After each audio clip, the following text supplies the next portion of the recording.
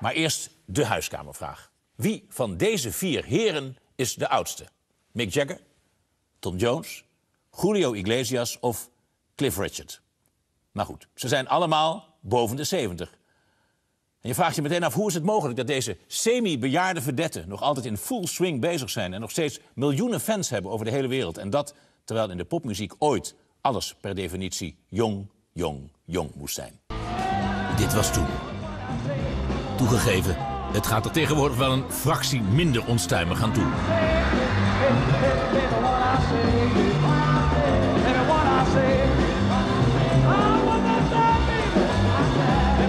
Het was de eerste generatie die zo reageerde op hun idolen. En vooral zo massaal. Ja, het is maar wat.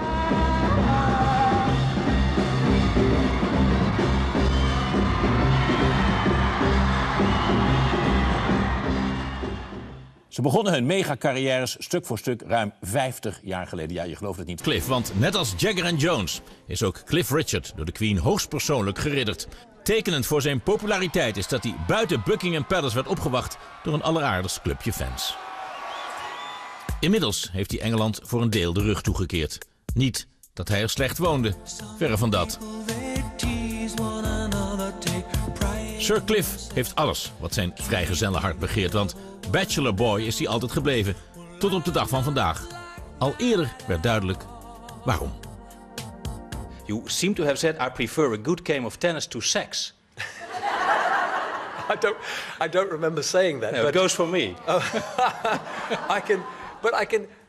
I mean, I may have said it in a joke, of course, but for me, if I am playing a good game of tennis, I wouldn't give it up to have sex.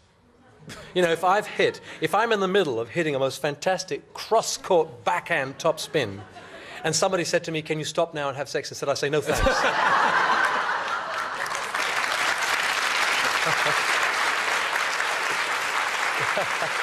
Come on, pretty baby, let's move it and... Come on. I'd rather do the singing. Yeah, and then what comes in?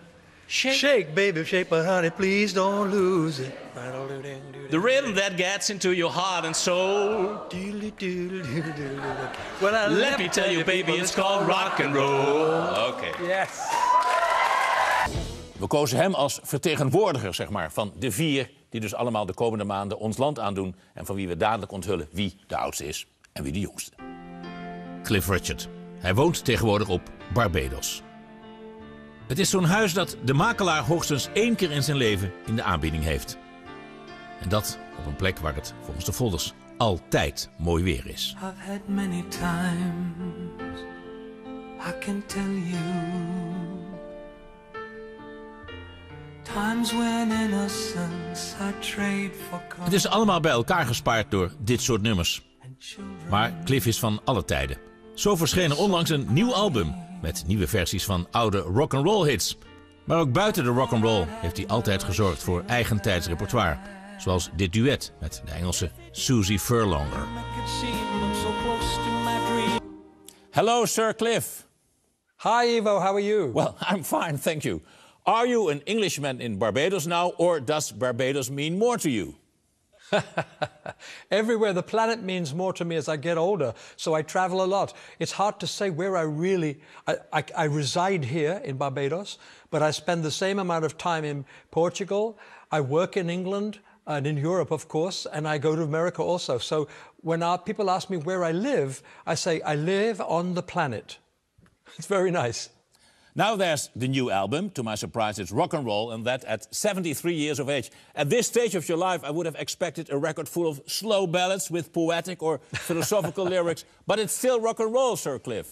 I know. Well, I've gone back to my roots. I don't know if you've heard my album, but yeah, when I listened to it... Of course I heard it. Oh, good. Well, I was surprised when I read that the recording only took you 2 weeks. I know, because we did most of it live. I am very much in my comfort zone. It's music I know. All these songs, I have the original records on my jukebox in Portugal. Okay. It reminds me of Come on, pretty baby, let's move it and groove it. Shake, oh baby, shake, oh honey, please don't lose it. Because it sounds like when you started. Oh yeah, whenever I've tried to explain to my public, when I do a show in concert, I've often said to them, when I sing Move It, I can remember exactly where I was standing in Studio 2, Abbey Road, and I don't feel anything other than 18. I don't know how you feel. When you're singing rock and roll, you need to feel the genre of music. It's an energetic art form. There'll come a day when I can't be so energetic probably, but at the moment I can still move. I have young people now that come and are my band and my singers, and they come and join me in the front and we do steps together and punch in the air. It's necessary, and that's why I feel God has been very kind to me in that I have never been really very sick, and I still have good health, and I have energy. Vergelijk dit met een eeuwigheid geleden. En dan is in feite het enige dat veranderd is dat nu iedereen keurig op zijn, maar vooral op haar stoel blijft zitten en dat weinig fans zich nog de haren uit het hoofd trekken.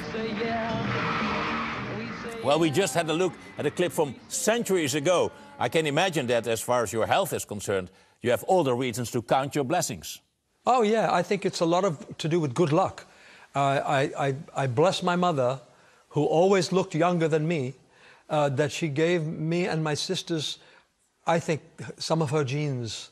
And so that's good luck, great good fortune. But at that time, did you expect that your career could last so long and that just like Tom Jones and Mick Jagger, you would still be in business in 2014? No, I didn't believe that because, well, in those early days, I don't know how old you are, Ivo, but they used to write things like, oh, this singer is here today and gone tomorrow, or a one-hit wonder, or an overnight sensation. And we began to believe that maybe that was true. And then after 5 years, I thought, wait a minute, no, we're still here. Yeah. After 10 years, wow, we're still here. And I think rock and roll was a baby when I started, and then it grew up in front of us, and now it's one of the most important art forms on the planet. It's survived 50, maybe 60 years now.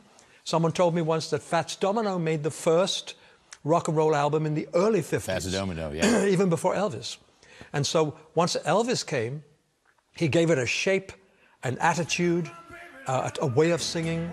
And it was a combination of gospel, of soul, of gospel music, country music.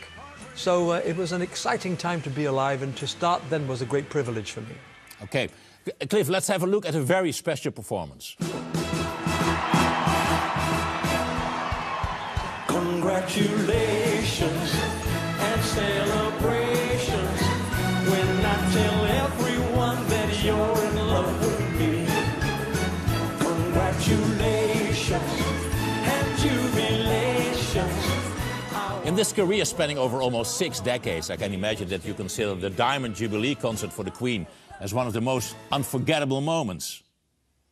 Well, those concerts that you do for the royal family in England are always special. I love those ones because backstage, suddenly, all of us who are competitive people, we all want to fight each other to get to the #1 position. Yeah. All of that disappears. And backstage, we're rushing into Tom's room, say, hey, Tom, how are you? A picture taken, please. Robbie Williams, oh, let's have a photograph.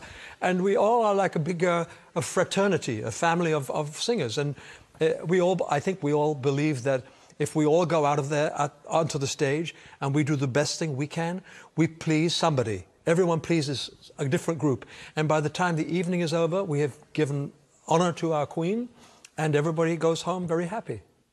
There's another moment that I consider as very special. That's when you came on stage on the occasion of your 70th birthday concert. Yeah, well, that was at the Albert Hall, and I got my sister Joan and her daughter to dress up as nurses because it was my 70th birthday, and I came on with a walking thing, a wheeler.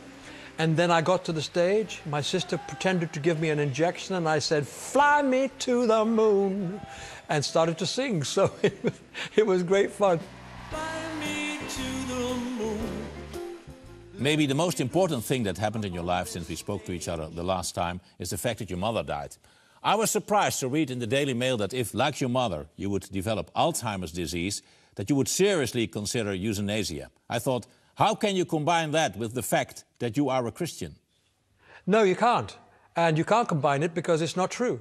And Ivo, you have to start telling people that they can't believe all that they read. My sister and I said to my sister, if this happens to me, would you look after me? And she said, if it happens to me, would you look after me? So we both agreed that we would look after whoever got sick. But there was nothing about euthanasia at all. And so, you know, again, you have to, I'm going to say it now, you cannot believe everything you read. I have read so much about me that now when I'm reading about my friends, I don't read it anymore. If I see something about somebody that I know, I flip the page, because I don't want to read some rubbish and crap that people write. I don't know why journalists, not all of them, of course, not all of them, but many of them seem to have their own agenda, and rather than place the truth, they want to add to that truth. And usually what they add seems to be destructive. It seems to be wrong and puts you in a very bad position. And for me, sometimes it's very embarrassing. It's embarrassing to face your friends. But my friends, of course, now know. They all say the same as I do. If they're looking at stories about me, they don't believe 90% of it. Which is a terrible indictment on journalism. Journalism is one of the most powerful areas on the planet. Television, journalism. And if I was a journalist, I would be a bit ashamed. Yeah, so it is still difficult to cope with it for you. When you started, things like this type of gossip didn't exist. There was no internet that spreads every rumor within a split second. Yeah, it's always hard to know how to deal with it. I have become accustomed to it. I know that it's going to happen, but I can't stop myself from having sleepless nights sometimes. You know, you read a story in the paper, then you're thinking, oh, the only problem now is that now we have the internet. Yeah. Now the internet, people say the most disgusting things about people, and even if they're not true, they're going to be remembered. You can't rub it out. You can't wipe it out. And so that's a very dangerous area. So as much as I like technology, that's one area of where we've grown into that I find really, really dangerous. Yeah, I fully agree with you. But freedom without... Yeah. Sorry, let me just say, it's great to have the freedom to do all these things, but freedom without responsibility is ridiculous. It can't work properly. Yeah. Final question. Is there one thing you haven't done in your life, but that you would really like to do? Yeah, I would love to do a duet with Elvis Presley. Impossible dream. It's possible. Yeah, it's possible, because I don't know if you heard Natalie Cole singing with her father many, many years after he died, and it was a beautiful thing to listen to.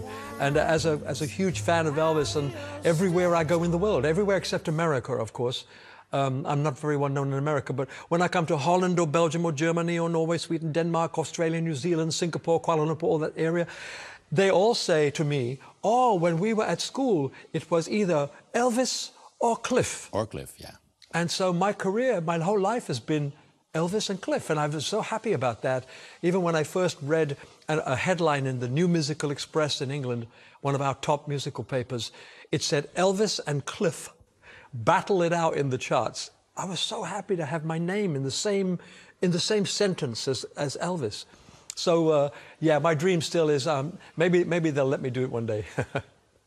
Okay, thank you very much. This time it was not possible, but I hope the next time we can meet in person again. Ivo, thank you very much. Bye-bye. Bye-bye. Bye-bye. And looking forward to meeting you here in Holland. Thank you so much.